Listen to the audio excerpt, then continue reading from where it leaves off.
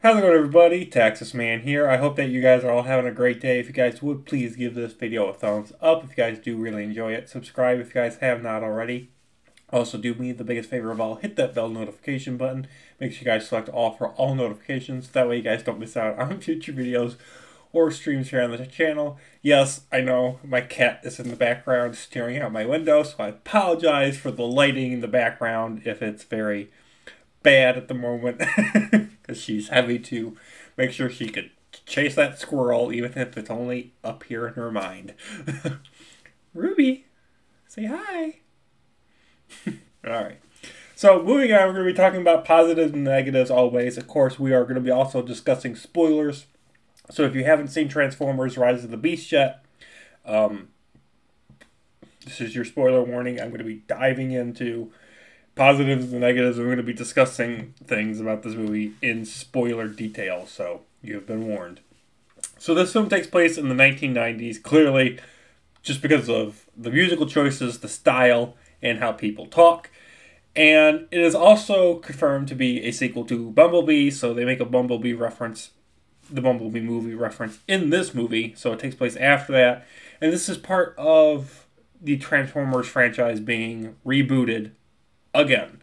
So if you didn't know, it was supposed to be the Transformers trilogy with the original Transformers movie from 2007, then Revenge of the Fallen, and then Dark of the Moon. Then they tried to reboot it with the Mark Wahlberg movies with whatever the one was with the Dinobots, and then Last Night. And this is the second attempt to reboot the franchise, starting off with Bumblebee. Now we have Rise of the Beast, and this one also does set up a sequel. Because apparently now Hasbro has nothing better to do but try to combine their franchises to sell more toys and make more money. So both Transformers and the G.I. Joe franchises exist in the same universe. That's the biggest spoiler in this review, I think. At the end, G.I. Joe's trying to recruit Noah, the main human character in the film, to be like, come join us. We really could use you. And I'm just like, okay. For a moment, I thought, okay, this bunker in this room kind of reminds me of Sector 7 from the first Transformers.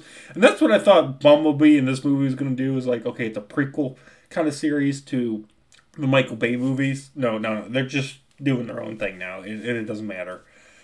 Both the Beast Transformers and the Terracons, they didn't feel like special, in my opinion. And as someone who never watched Beast Wars, I just went into this movie and I just saw, oh look, it's an ape and it's an Autobot. Oh, it's a cheetah. It's an Autobot. Flying bird dragon thingy. That's an Autobot. Rhinoceros. That's an Autobot. And then you meet the Terracons, and I'm just like, okay, so they're Decepticons that instead of worshiping Megatron or Starscream, they worship something that can eat entire planets. That you're still Decepticons. You're still the bad guys. I just didn't feel like the Beast and the Terracons were anything special besides the fact that they were just Autobots and Decepticons just in the movie to sell more toys and have a reason to retcon Unicron's appearance in Transformers the Last Night. The film is great when you get the Transformers on screen. Like, the opening scene is nothing but Transformer action. And I was like, alright, this is awesome. This is good. In the back of my mind, I realized, wait a minute, there's humans in this movie. They're going to show up eventually. Literally, the opening scene is just the Transformers. Just Transformers. I want a movie where it's literally called Transformers and it focuses on Transformers only. Why do they need to have that whole human element into a Transformers movie? The Transformers shows never had humans. And even shows like Transformers Prime, which I think is really good, they have the human characters in it, but they're not the focal point of the show. The show is called Transformers Prime, so it focuses, guess what, on the Transformers. If you want to have a show or a movie franchise that's about humans and Transformers meeting up, then it should be called Transformers Meet Humans. When when you get the robots on screen, this movie is awesome. But when you get to the human parts, and the humans interacting and explaining to the audience the plan or the plot or what just happened in the past 15 minutes because the audience is dumb as hell and can't remember what happened 15 minutes ago, it just makes your film boring and borderline irritating. Like, I don't need you to tell me what a warp drive is. I don't need you to explain to me for 10 minutes your MacGuffin device within the movie to me multiple times. He's got the key. He's got the key. We gotta protect the key. Save the key. Keep the key. Destroy the key. Don't destroy the key. Please don't destroy the key. It's all about this MacGuffin device. Like, if you thought that in the first Transformers movie that Michael Bay did back in 2007, Shia LaBeouf, was irritating with the whole protect the Allspark, gotta protect the Allspark. They have the exact same thing in here, except it's called something different. And instead of it being the Allspark, it's some sort of transport warp key thingy that, you know, allows you to travel from planet to planet instantaneously. It's the same plot of the first. This movie has the exact same DNA outline plot of the first Transformers movie from 2007. Almost 2 decades later, they can't come up with a different plot. And this movie's boring, especially the final act. The finale, all the finale act does is set up the sequel, and then we get some sort of Lord of the Rings Mordor and Avengers Endgame mashup meets talking robots. But the CGI background is boring.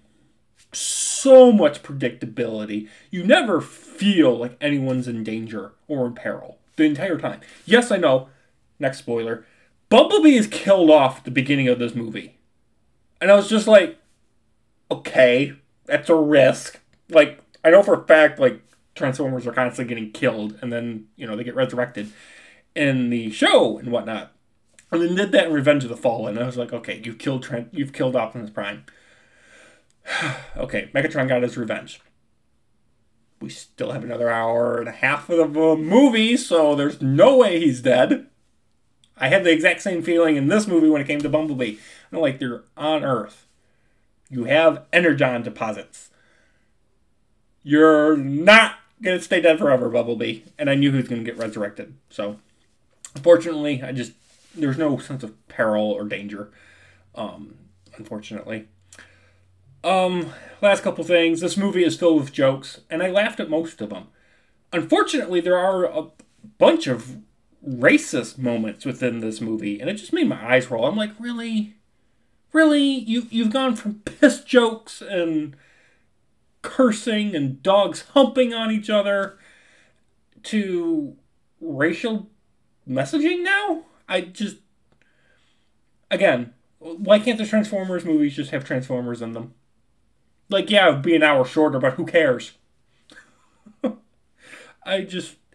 This movie was fun to watch, I guess, and it'll be something I get to watch on occasion, you know, with people that haven't seen it. But I think this movie is kind of forgettable. And the fact that this movie is, like, just over 2 hours long, the movie just goes by really fast. Like, it just flies. There's just so much happening on screen, and it goes by really fast. Like, I will admit that, you know, things are just rolling and going and going and going. So you do have to keep up and pay attention. But the film just, I feel like the film should have been an hour and a half, not almost 2.5 hours. Because the film is constantly just, it takes these pause moments with the human characters to be like, hey, now because of this, now we have to do that. And I'm like, can't you just show it on screen and let us figure it out for ourselves and quit treating us like idiots? But apparently they can't do that. Overall, guys, I'm going to give Transformers Rise of the Beast a 6 out of 10. It was decent enough as an action movie, but it didn't satisfy me the way I think I was hoping it would. I went in with low expectations, and it's not that I was disappointed, I just expected more. So, thank you guys for watching. Have a good one. Look forward to more videos and streams coming out soon. Bye, guys.